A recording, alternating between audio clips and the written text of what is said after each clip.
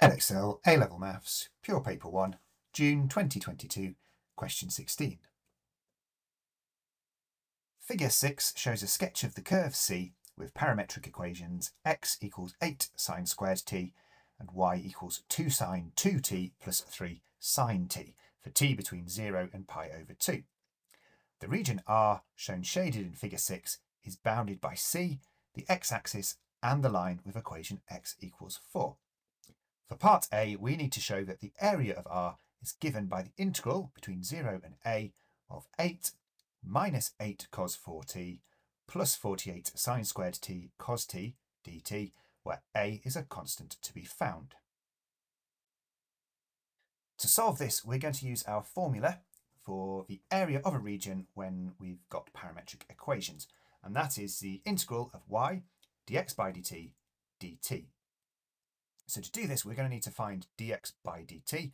So x is 8 sine squared t. If we differentiate this, we're going to use the chain rule. So that power, the 2, will come to the front to give us 16. It will drop by 1 to give us sine t, but then we're also going to multiply by the derivative of sine, which is cos. So dx by dt is going to equal 16 sine t cos t. So again, that was by the chain rule. We're also going to need to find the bounds. So we know that this is bounded by the x-axis, the y-axis, and x equals 4. So we're looking at between x equals 0 and 4. So when x is 0, that would mean 8 sine squared t is equal to 0. So sine t would have to be 0, hence t is also 0. When x equals 4, a little bit trickier, we're going to have 8 sine squared t equals 4. Dividing both sides by 8, we get that sine squared t equals a half. So sine t must equal 1 over root 2, just taking the positive square roots here because we want a positive t. Inverse sine of that will give us that t is equal to pi over 4. So the bounds that we're going to put on our integral are 0 and pi over 4. We're now going to put our y and our dx by dt into our formula for the area along with those bounds. So we get that the area is equal to the integral between 0 and pi over 4 of 2 sine 2t plus 3 sine t, that's our y, times by our dx by dt, 16 sine t cos t, or with respect to t. If we multiply that bracket out, we're going to get 32 sine 2t sine t cos t plus 48 sine squared t cos t dt. So far so good. We've got an integral. It ends in 48 sine squared t cos t as required, and we've worked out the bounds. But we've got 32 sine 2t sine t cos t at the beginning.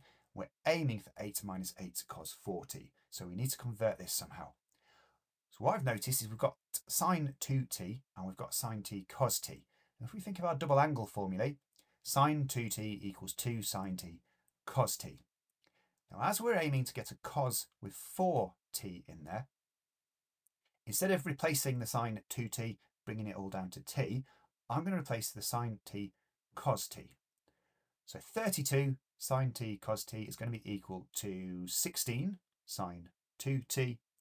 So that first term is going to become 16 sine squared 2t. Now we still need to get this into cos 4t. So let's have a look at the double angle formula for cos, but this time using 4t. One way of writing that is 1 minus 2 sine squared 2t. We've used this form because we want to get rid of that sine squared. So rearranging this, we get that 2 sine squared 2t equals 1 minus cos 4t, but we've got 16 sine squared. So multiplying through by 8, 16 sine squared 2t equals 8 minus 8 cos 4t. So let's substitute that in. We've got the integral between 0 and pi over 4 of 8 minus 8 cos 4t plus 48 sine squared t cos t dt, which is what we were aiming for. For part B, hence using algebraic integration, we need to find the exact area of R. So the hence in this question tells us that we're going to use part A. So here's the integral that we found. Let's solve this by integrating each term step by step. So the integral of 8 with respect to t, that's nice and easy. That just becomes 8t. 8 cos 4t. If we integrate cos, we get sine. And remember, if we were to differentiate sine 4t, that 4 would come out to the front. So we need to divide by that 4. So we get minus 2 sine 4t. And then we need to integrate 48 sine squared t cos t. So we should be able to recognise that this is of the form sine to a power times by cos that doesn't have a power. So when we integrate something like this, remember differentiating the chain rule as we did at the beginning, we're going to end up with sine cubed. That power is going to go up 1. The cos will disappear, and we need to divide by that new power. So we end up with 16 sine cubed t. Now, if you were just to try to differentiate 16 sine cubed t by the chain rule, you'd see that we'd get the 48 sine squared cos that we started with. We've got this in our square brackets, and I've put the bounds on the end, pi over 4 and 0.